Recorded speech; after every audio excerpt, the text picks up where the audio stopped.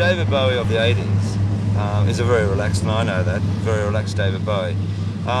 So it's just really a matter of you being able to sort of live your own life without being influenced by too much around you. And actually really sort of reorganising what I do and trying to make it constructive and positive. And that's been and will continue to be the hardest thing. Right.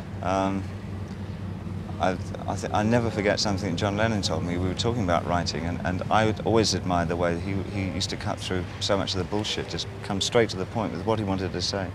And he said it's very easy. All you have to do is say what you mean, make it rhyme, put a backbeat to it. Right. And that, I keep coming back to that principle. Did fame sort of come out like that? Yes, absolutely. Yeah. I mean, it was so easy. John had an incredible charisma that made you cut through things. Right. I can see the effect that he must have had on McCartney. I would imagine McCartney sorely misses that now. Right.